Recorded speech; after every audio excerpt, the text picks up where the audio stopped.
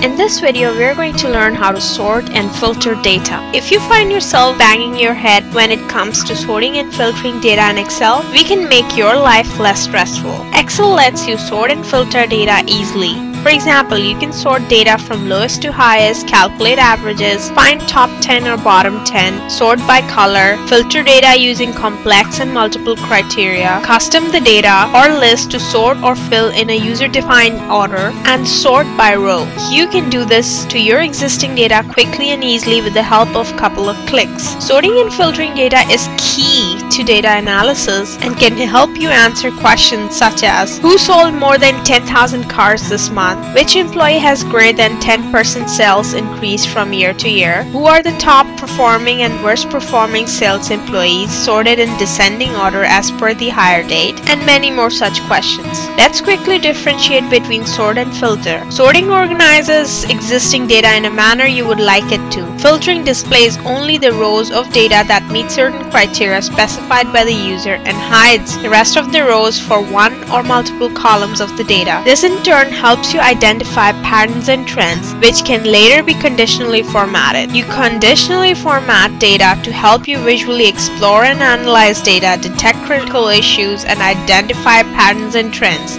Together, sorting and filtering and conditionally formatting data can help you make more effective and strategic decisions based on your data. We are going to look at conditional formatting in another video. In this video, we are going to learn how to sort, filter, and then advanced filtering. First, we look at sorting and then learn how to do filtering. Let's say we need to sort this table by first name in ascending order. Let's go to the Data tab. Under Sort and Filter, let's click on Sort. Under Sort By, let's click on First Name. We're going to let it be Values, and we want to sort it by ascending order, so we're going to let it be A to Z. And click OK. Now let's go and check if the entire data has been sorted. Let's go at the bottom, all the way at the bottom. Oh look, from row 46 onwards, our data has not been sorted. That's because rows 44 and 45 are blank, hence the entire dataset was not selected. It is very crucial to select the entire dataset before sorting, or it could horribly mess up the results. So let's go ahead and delete these two rows. And let's now select the entire dataset. Go to the Data tab, click on Sort, and first name, values, and ascending order. Let's just click OK. Now let's go and check if the entire dataset has been sorted. Yes, it has been. It is very important to remember that the entire dataset needs to be selected before sorting. Okay, now let's imagine that you are asked to sort this particular table by 2 or more columns. How can we do that? Let's select the entire dataset again. Let's go to the Data tab, click on Sort, and under this dialog box, let's say we are asked to sort by department first. So we're going to select department and sort by values, and we're going to let it be A to Z because we want to sort by ascending order. Now click on this icon called Add Level. Another row appears. Now we want to sort by hire date. So we're going to select hire date. We're going to let it be values, and we want to sort it by oldest to newest. So we're going to select that option and click OK. As you can see, departments have been sorted in ascending order, and in that, hire date has been sorted from oldest to newest. Now let's look at another technique for sorting and filtering data, and perhaps the most common one. Click on Row Header and go to the Data tab. Click on this filter icon. A drop-down icon will appear in the row header. There are a couple of types of filters available here. The first one would be date filter. Let's say we want to know how many employees joined last month, last week, this month, last quarter, this year, last year. So all these options are available and you can click on any of them. The other kind of filter is number filter. Let's say we want to know who are our top 10 earners. We can go ahead and click on this. Another window will pop up. In this, you also have the option of finding out who are our bottom 10 earners. a bottom 5. If we want to reduce it to 5, then we can just get bottom 5 earners. If we want to know who are the above average earners, we can click on above average. Or if we want to know below average, then we can click on below average. Or if we want to know, let's say, who earns less than 20,000 or who earns less than 30,000, we can go ahead and input that amount and find that out. So this is our date and number filter. There's another kind of filter called text filter. This is available for the text options. If we want to know, let's say, all the employees whose names begins with A, so we can click on begins with and type in the letter and figure that out. So these are various sorting and filtering options available in Excel. Now we're going to look at advanced filter. In order to work on advanced filter, we need to insert a couple of rows above the entire data set. So go ahead and click on cell A1 and insert couple of rows above the data set. Now go ahead and copy and paste the exact same column headers as per the data set from cell A1 through E1. Let's say we want to find out all the employees which fall under admin department and BI department. As you can see, I have typed admin and BI under the column department. Now go ahead and click on data tab. Click on Advanced. Under List Range, select the entire data set. Under Criteria Range, select the Criteria Range, which is all the way from BI through first name, which is cell A1 through E3. And click OK. As you can see, all the employees who fall under admin and BI are showing up.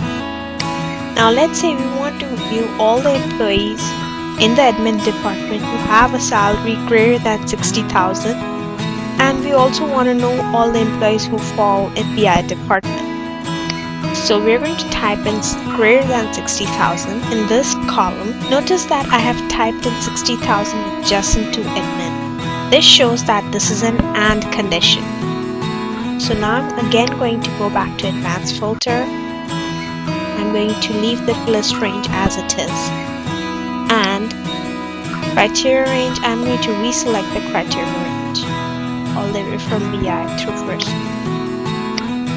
and click OK. As you can see, there's only one employee in admin department whose salary is greater than 60,000, and there are two employees in BI department. Since there was no salary range specified for BI department, it showed up both of those employees. Now let's go ahead and clear this filter. Under Data tab, under Sort and Filter, click on Clear. Now let's say I want to find out all the employees who joined on January 14, 2011. So I'm going to type in January 14, 2011 in C4 to delete 60,000. And again, I'm going to go ahead and select list range as the entire data set. Criteria range would be the area where criteria has been specified. Be sure to select that particular range. Click OK. As you can see, I have all the employees in BI and admin department, as well as one single employee who has joined on 14 Jan 2011, and he happens to fall under the admin department. As you can see, these are all OR conditions as opposed to AND condition. Now let's see what happens if I copy this Jan 14 and put it in cell C2 and delete this. Jan 14, 2011 hire date is corresponding to admin department. That means it is an AND condition. Now let's go back and clear all the filters. So under Data tab, click on Clear. Now let's go to Advanced. Select List Range.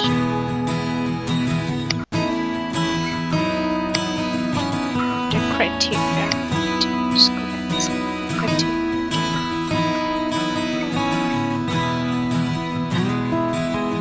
I'm going to click OK. As you can see now, There is only one employee who has joined on Jan 14, 2011 in admin department. So only one employee has showed up. And BI department as usual is showing 2 employees. Let's try and accomplish the same task using normal filter. Go to Data tab, click on Filter. As you can see, the drop down arrows have. Now let's go ahead and click on Admin and BI under Department, because those are the 2 departments for which we want to view the data. And then under Hire Date, let's go ahead and click on Jan 14. Yeah, this is fine. So I'm just going to go click OK. Look, only one employee is showing up, whereas we wanted to view data for both BI and admin. And in admin, we wanted to view the data for the employees who have joined on Jan 14, 2011. This is just a glimpse of how powerful advanced filter can be. One of the most rare kind of sorting is row sorting. Before we start, let's just select the data. We want to sort data from B2 through H6. There are 2 ways of approaching the sorting option. One way is to go to the Home tab. Under Editing, click on Sort and Filter and click on Custom Sort. The other way is to go to the Data tab. Under Sort and Filter, click on Sort. A window will appear. Click on Options. Under Orientation, click on Sort Left to Right and click OK. We want to sort row 2 because that's where our weekdays are. So we're going to select row 2, and then we are sorting based on values. Then we want to click on Custom List, and then we want to click on Sunday, Monday, Tuesday, and then click OK, and then click OK again. As you can see, our data is sorted row-wise in appropriate chronological order. Hope this was useful. This video was brought to you by CXO Learning Academy, a premier learning initiative by CXO Math. For any queries, you can email us at learning@cxomap.com. Thank you.